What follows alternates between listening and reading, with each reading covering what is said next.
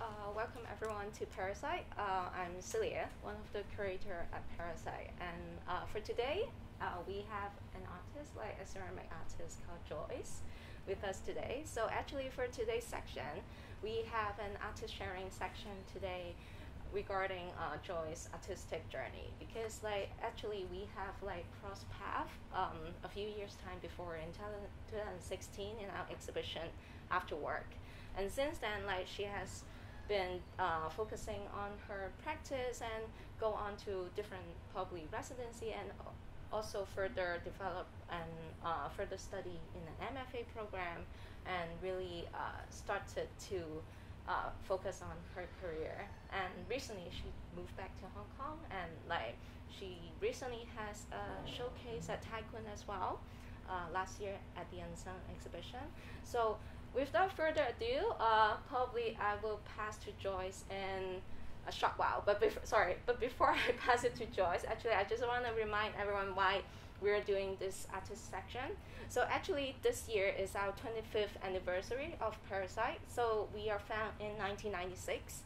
So we have been trying our best to try to foster the contemporary art movement in Hong Kong. So over the years, we have worked with different artists and collaborators to host different theme of exhibition or program to really have a strong relationship, not just with the local artists, but with artists overseas as well. So we have crossed paths with Joyce before, and we would really like to touch base again and know more about how her career has developed since our first encounter back in 2016. So for this sharing session, she will share with us about her journey. So thank you, Joyce, for being with us today. And would you like to start with just a brief introduction about your background, where you graduate and how it has been doing this? Yeah, so thanks for inviting me for this talk, and thanks for coming, everyone. And yeah, so I was born and raised in Hong Kong. My name is Joyce. Shall I have this? Yeah. So I'll start with how I failed. So I was graduated in HKBU, and during that day, so this is my work from my first course of ceramics, and then I failed really bad. So I got a C plus in my ceramic course. So although I really enjoyed it, and I spent so much time doing some throwing, but you can see my work is super thick and heavy. Yeah, so I got a C plus, and I was thinking, oh, maybe this is not for me. Maybe I should just give up and try other mediums. So for BU, they offer a variety of different mediums course. So also take painting, drawing, photography, and what else? And yeah, design courses. Yeah. So after this, I tried some other things, but before I graduated in my third year of college, I had an exchange program in Maine. So that was in America, Maine College of Art. So it is an art school, and so this place is not an ideal place to go for an exchange. It is I had quite a cultural shock there. So the highest building of this place is 6 stories high, and then there's almost nothing to do except doing art. So I was the first and only exchange student in this school, and so all I can do is work. And lucky enough, I met a friend, Eva, at this school, and she's a ceramic major. She's the one of the few foreigners at this school. She's a Serbian, and now she graduated from RISD for ceramics MFA, and she's now a professional artist too. Yeah, so she inspired me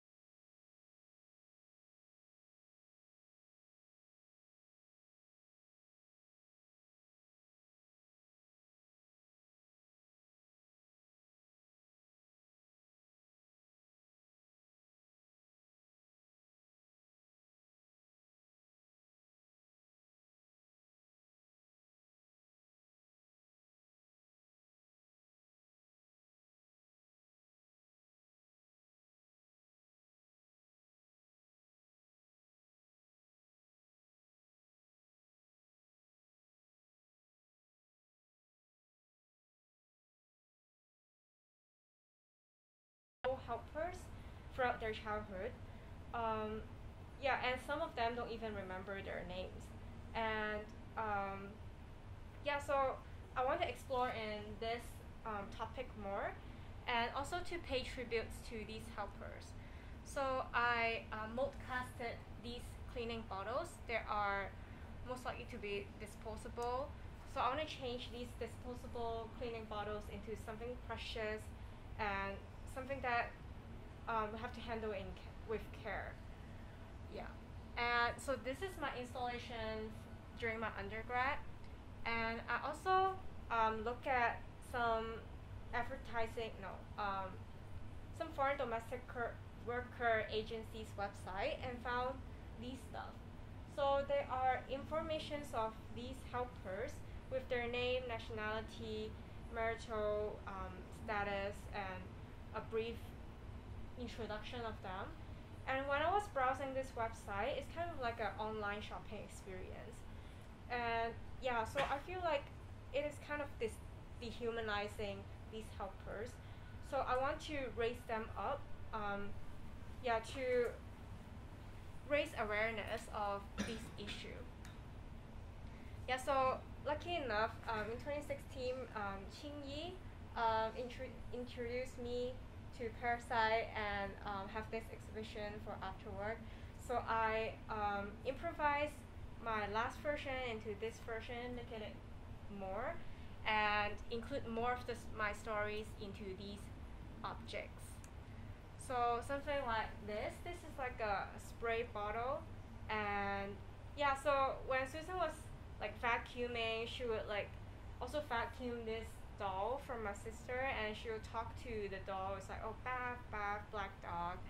Yeah, and then so like this one related to a story in the kitchen. It's like I would tell her, oh, I got 100 marks for my dictation. Can you give me a treat? And then she'll buy me chips and ask me not to tell my mom, and we'll hide the chips. Yeah, I mean, like if you look at each like ceramic pieces, actually each one really contains a very personal stories or memories in between Susan and Joyce, and it's very often sometimes very interesting. Like you will have laugh, or sometimes it's very touching as well. You can see the relationship, how strong they are, like through the years of like being taken care of and being part of the family. Yeah. So during this afterwork exhibition, I also encounter other artists. So one of the artists, he's from the Philippines, and then his mom was working as a domestic helper in Hong Kong, and he haven't been with his mom for a super long time, and his work is about the emptiness of him having like no mom during his childhood. Yeah, and then I'm like, when I was talking to him, I feel sorry for him, and also I'm like, oh, did I kind of like rip off some of other people's mom? Yeah, so it's like a different perspective that I know of in this exhibition. So yeah, it is really interesting. And to be very honest, when I actually revisiting like the work now, actually like it is still quite like talk to us in the present time, because like still like the population of the domestic worker still is very prominent in Hong Kong, that they really helps a lot for many families, and especially during the pandemic time, their contribution during the pandemic, like how they keep us safe, and they're still taking care of all the whole stuff, even like it's a very like challenging time for everyone, and they are still very distant with their family who are suffering under this challenging moment as well. So I was wondering, were you in touch with Susan like after this? Yeah, so like till now we still talk. We'll like do FaceTime like time by time. Yeah, so this is a lot of Hong Kong kids story. So this is one of the interesting ones. So when I was young, I didn't have the ability to wipe my butt after pooping, so I would have to like yell to the kitchen, and she would come and help me to finish the work. Yeah, and we have a little turtle on the toilet too. So through the after work exhibition, I was opened up to a lot more other exhibiting opportunities. Like yeah, so this afterwork exhibition brought to Malaysia and also Indonesia in the past. And also, yeah, so one of the curator came to visit this show and then also invited me for affordable art fair, and also like later on like Karen Weaver Gallery and Tai Kun. Yeah, and so after my undergrad, to make a living, I was working as a graphic designer in an advertising agency. So it's actually just nearby. Yeah, so our company was doing advertisement for like real estate stuff, and we're like branding those apartments, like tiny apartments, into some luxurious apartment with like clubhouse and swimming pool like that. Yeah, and at the same time, I also have a colleague who was living in a subdivided housing. So I visited him once, and then I was a bit shocked. And I feel like it's quite sarcastic that while we're working on these kind of luxurious housing, and he's living there. So I want to explore on the housing problem in Hong Kong. So I did a little bit research, and also went to some site visits and created this series of work. It's called Subdivided Housing Collections. Yeah, so I went to some site visits. So here are some subdivided housings. It is interesting that they will have a doorbell. Like they will have a lot of doorbells in one place, and which connect to each rooms. And yeah, also try to draw the mind map, the floor plan out of my memory, and do some of the ads for these housings. So I would also go into the apartments and imagine how I would place the furnitures inside. Yeah. Okay. Yeah. So so I was working as a graphic designer, and also at the same time studying ceramic advanced course at Visual Arts Center. Yeah, so this is my graduation work from that course, and this work had also been brought to Melbourne to showcase in a gallery. Yeah, and before I go for my master program, I went for a residency program in Jingdezhen, which is by Pottery Workshop. Jingdezhen is in China, and it's a very really established and like really popular places for ceramic artists to actually really explore the tradition or even the latest kind of style or like material that like what all the ceramic artists are really looking for or like really studying about, because like it has such a long history at that place. So most of the ceramic artists, it's like a once in a lifetime experience for everyone to go there. And I would suggest everyone, if the border is open and you can travel soon in China, if you happen to be like close to this town, I would suggest you to drop by, even if you're not into ceramic, because like by just looking at what like the artists are doing is already quite like eye-opening experience. Yeah. Yeah. So Jingdezhen have like a 1,700 years history of ceramics, and it is the place where porcelain was found. So I visited some of the porcelain mining sites, like how they process the clay, and me and my friend went there for a short time because I didn't have much time. So we went there for a week. So I prepared some of my bisqueware there and then fire it there, and also make some new work there. Yeah. So the goal there for a week is to learn how to draw Qinghua, which is the blue and white porcelain.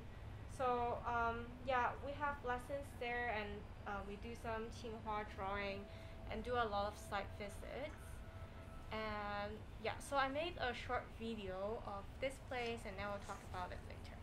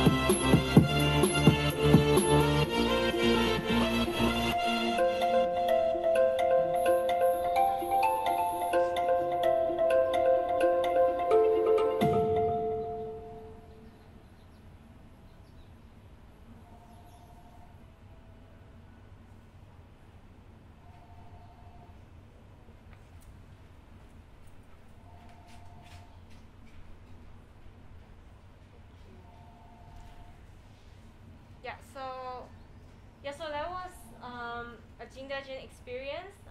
What is different from my expectation is that there's a lot of artisans working in ceramics, and how they fire stuff is that they have a lot of public kilns, and so the artisans, they would make their own work in their studio, and then they would send it to the public kiln for firing. And in our normal practice, we will make our stuff and then we'll bisque fire once first, and then we'll place it and then fire it again. But in Jingdezhen, they do once firing.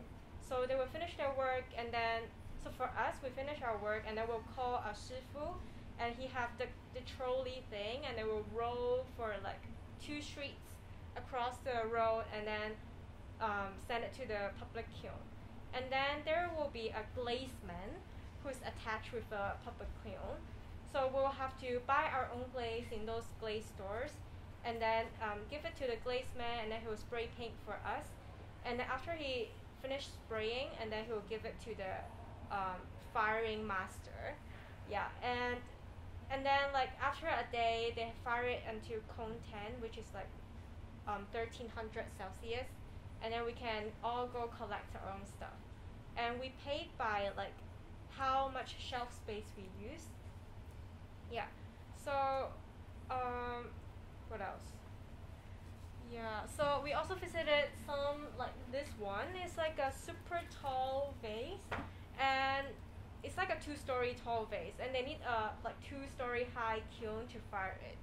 And then imagine for porcelain, it's like the shrinkage is 20%, so this shrinks so much.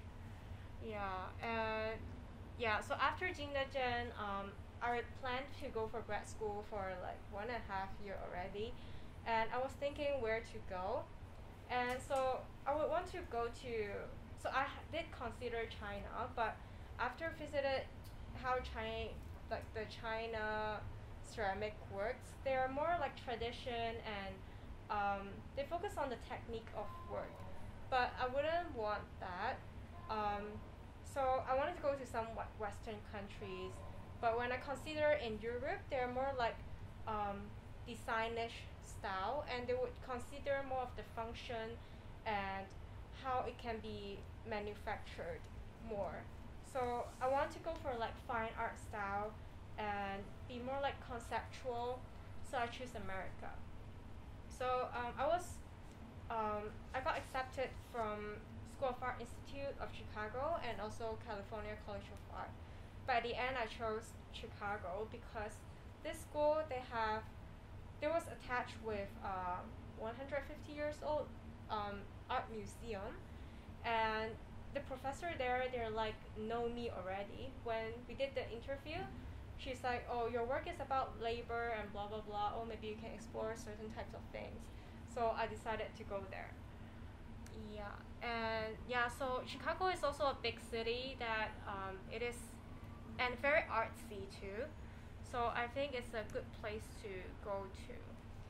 And so this is my studio in during grad school, and yeah, at SAIC, it is very different from BU.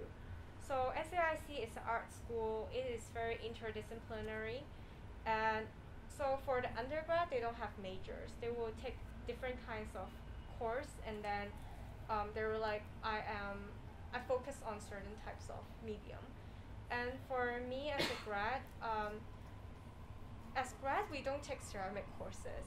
We only take like seminars where we'll talk about our work, but we'll TA for some of the ceramic courses. So I was TAing with a glaze course while I was studying there. And in BU, we will order all the materials like the glaze, the clay, but in SAIC, we have to make our own materials. For example, this is a clay room that we get to make our clay from scratch. So we'll have to look for recipes on the books or online, and then we'll have to go to the ingredients room to get all the resources, and then mix our own clay. And then we'll have to test it out and make these clay rulers to see how much is the shrinkage of the clay, and whether if we liked the texture or not. So after we chose certain type of ingredients, and then we'll make a big batch of clay for use.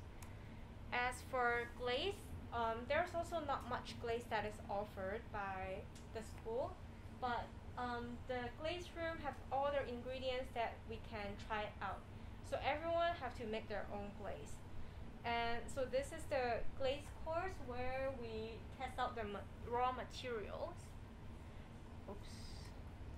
Yeah, and so the picture on the right is how we test out the glaze, and we'll look at the texture and then record down which one we like, and then we'll add colorants afterwards.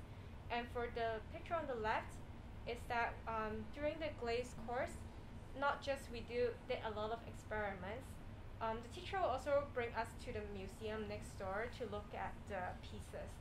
So so we'll look at these masterpiece, talk about the history of glaze, like different types of glaze from different area. Like this one is like a tin glaze, how back in the days there's no porcelain and people have to try to mimic, there's no porcelain in Europe but China, and then the European have to mimic the material of porcelain. That's why they make white glaze to pretend to be porcelain. Yeah, so it was really interesting looking at the actual work and talk about the history. Yeah, so here are some of my base glaze, and then I developed my glaze into like colorings. Yeah, so during my master program, I feel like it's more about making good use of the resources and material.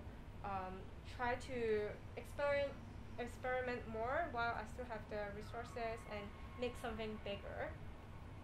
So at that school, we have so many kilns. They're super big, and I try to make something bigger. So here is the biggest that I've made so far by then. So I created this work is about my identity, how I came from. So I'm from here, but I really like nature. So I want to show the nature side of Hong Kong, and also how I try to hide my emotions, having a blank face, but sometimes the emotions will flow out, and also I will hide. So these are like different emotions that I put inside myself too. Yeah, so I also tried doing some wood firing. There's no much wood kiln in Hong Kong. There's only two that is functioning. So one is in BU that I also took part building it, and then one is in Lao Fao San. And yeah, so what's interesting about wood firing is that sometimes we don't put glaze on it, but the wood ash will naturally turn into natural glaze during firing, and it's very hard to there's no way to expect how it's gonna be like. Yeah, so, and there are some like fire marks that can put there as well. So I use this technique to create this work. This work is called Picnic. So I got a briefcase. So collaborated with Karen Weaver Gallery. The curator, he bought us some briefcases. So I got this picnic briefcase, and inside there are so many utensils. So for like these blue ones, they are thermos from like more than 20 years ago, and it is made in England or something. Yeah, so he got these briefcase from an antique store in Shenyang. Yeah, and so I imagine this briefcase as a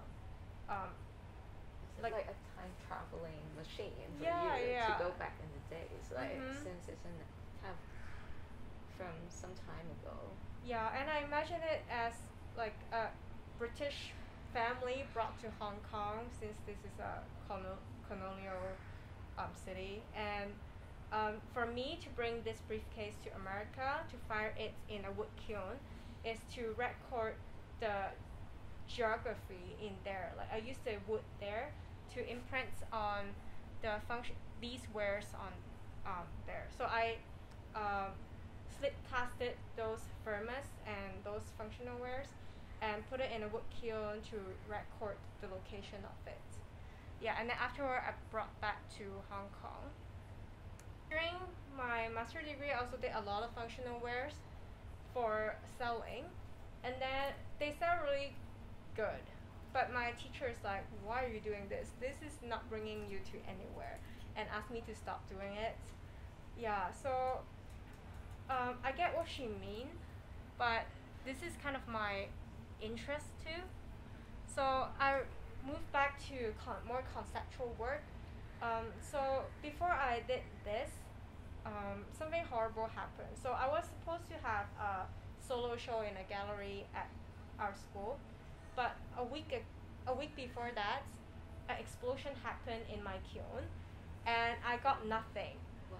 Yeah, so I was like broke down. So why is that explosion happen? Is that something programmed the kiln wrongly? Yeah, so it fired too highly, and then everything just cracked and exploded.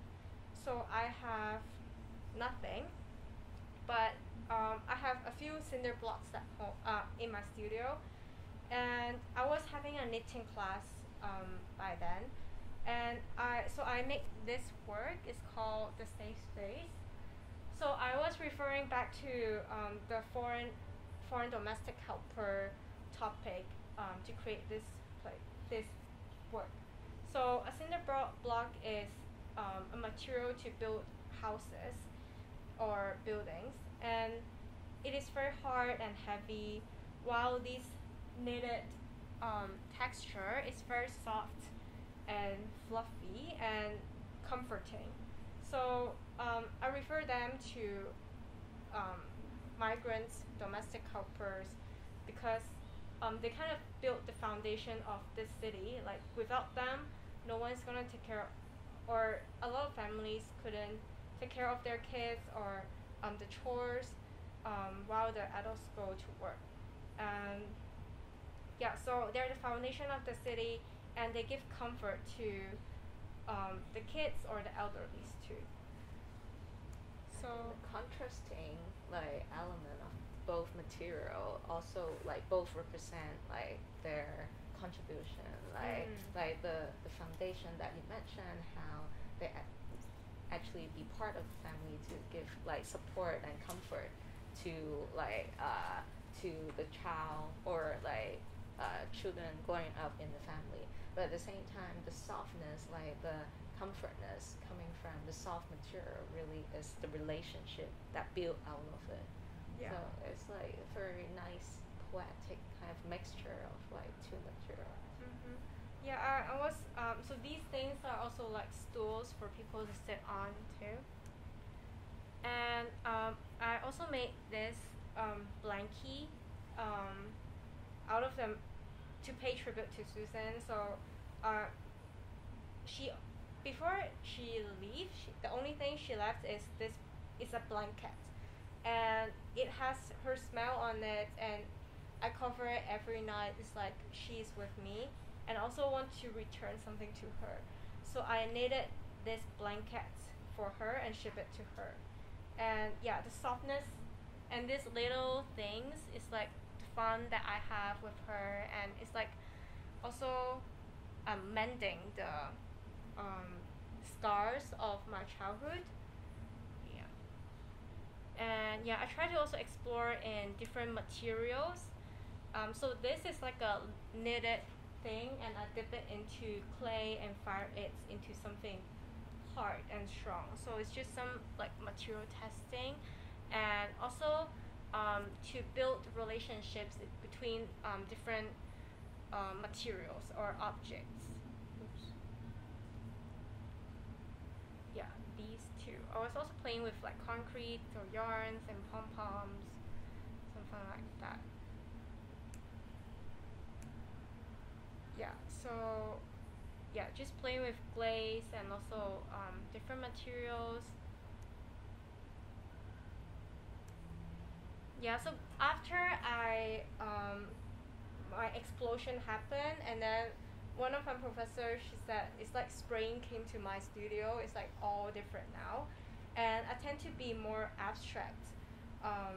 Yeah, so from before everything is very descriptive, and now it's more abstract and try to put feelings on it and just play with the material itself.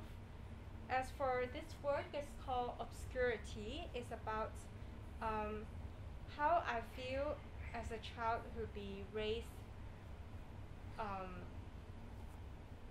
by a foreign domestic helper. Why I have a quite bad relationship with my parents.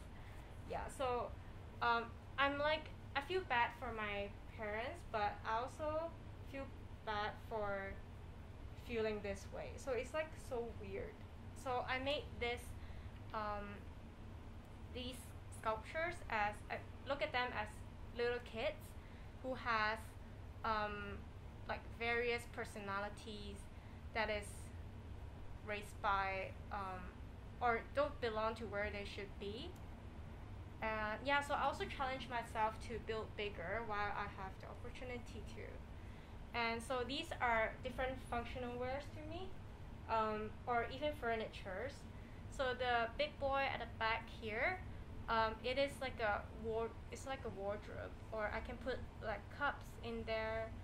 And while this thing is a massive stool, and this is also a stool with, it's like a piano chair. And for this lamp here, it is with motion sensor. So they're like little kids nagging for attention, and if there's like no one walk by, then the lights will be turned off. And while people walk around, and then it will turn on, and they can have a close look on them, and they have like little faces on them too. Yeah, so after grad school, I wanted to stay in the States, so maybe to do residency and go on. But at the end, I came back to Hong Kong, and for a living now, I work as a teacher, an art teacher. And at the same time, also rent a studio and continue my practice. So during my master program, I walk by the museum every day, and I look at a lot of these objects, and there are so many these ceramic objects that interest me. And now I'm like studying the form of them to create new work. And yeah, so I had this show is about COVID.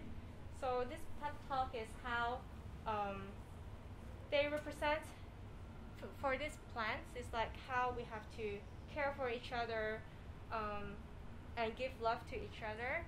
And like this is also a lamp, and this is like a teleport thing where we have to, like nowadays we have to like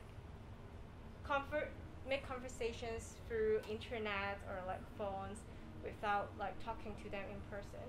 and this thing bring us close to each other, and one person can talk here and the other person can listen.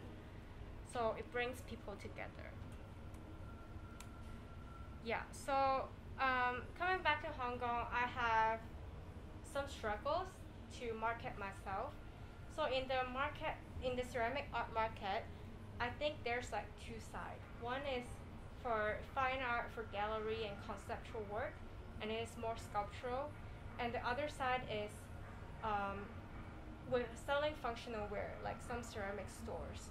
And it is a big difference to the audience with the price. But for artists, I kind of don't know where I should go. And for me, I'm in between, or I am both. And I don't know how to market myself. Yeah, so yet I also collaborate with there's a plant store where they sell really interesting plants, and I will do like ceramic plant pots for them. So yeah, but at the same time, I also do conceptual work and exhibit in galleries or Taikun and previously. Yeah, so my question is that, yeah, so here's some of my latest work, and I'm still developing it. And my question is that, like, how do we sustain as an artist? Like, how do we make a living? And how to market yourself? Like, whether it's for like fine art or like it is okay to like sell more art with more functional wares, like a lot of Japanese artists did. And what qualities do we have to be a successful artist? Yeah, so that's for my sharing. Thank you for having me. So I think like the reason why like we put out these questions is like something we would like to open up the discussion with like you guys as well. But at the same time, like I think this has been those questions that always been on like every artist's mind, not just like maybe in the ceramic practice, but in other medium as well. Sometimes like is this really difficult to juggle between like what's the functionality, maybe what does it mean if we have a piece of art pieces in our living room or in our home, like what does it mean to us? And at the same time for ceramic, maybe the fine line is really thin, because at the same time sometimes for the ceramic work, like we really whenever we encounter, no matter in the shop or everywhere else, like sometimes we'll ask like what do I do with it? Like how can I use it? Like that kind of question. But at the same time, I feel like in your recent work, you are trying to combine them all together. Like for example, even the big pieces that recently you made, like the lamp pieces, or even the big like the furniture pieces that you could put little objects in it.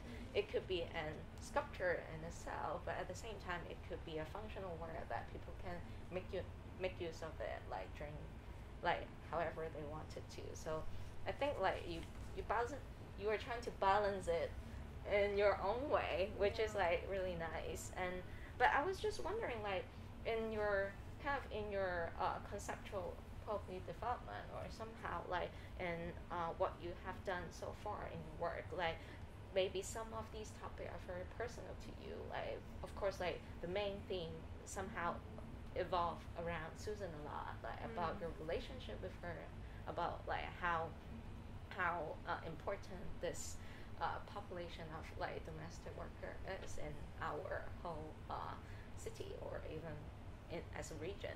But at the same time, like it feels like you try to also explore your personal kind of identities, or like your emotions as well.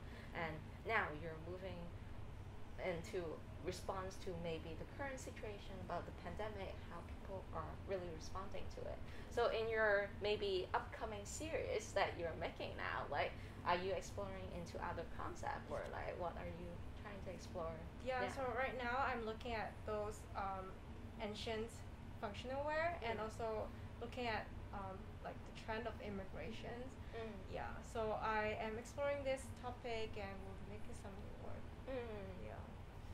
And also like I think we can always like try to regard the size of the object. Like in the past, usually we regard the size of the object as like how we regard it as probably like more fine art piece or more functional piece. As you just mentioned, like sometimes you do some tea port kind of or a plant port, sorry, for some shop in order to make a living as well on the other side. But at the same time, like sometimes when we look at sculptures or objects of certain size, like bigger size, we more think of it as an art form in somehow. So do you feel it matters to you as well, like in terms of the size? Yeah. And especially since you moved back to Hong Kong, like you like the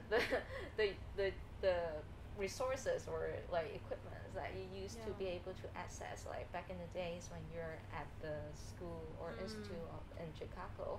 Like now, like do you have that kind of restriction now, like how big you can make and how you're going to like maybe juggle around with it? Yeah, I think in Hong Kong, like storage space is the key. Is like so expensive in Hong Kong, and also like the size of work also kind of determine whether it's a fine art or like functional wear. Yeah, so I think like for now I would not think of that how to categorize it, but I'm still trying to make some bigger work. Yeah, and it is harder in Hong Kong because for the clay that we have to buy, it is like imported, and yeah, it takes more time to recycle it too. Yeah, but yeah, I'm trying to make some bigger works. From the audience so far? No worries. Like we can like have like chit chat after the talk. So thank you for everyone coming to like share this time with us with artist Joyce. Like and thanks Joyce for like sharing with us your artistic journey and like how you are like trying your best to keep on doing ceramic after your graduation as well. I think we will like keep in touch and see how it develops. And thank you everyone. Thank you.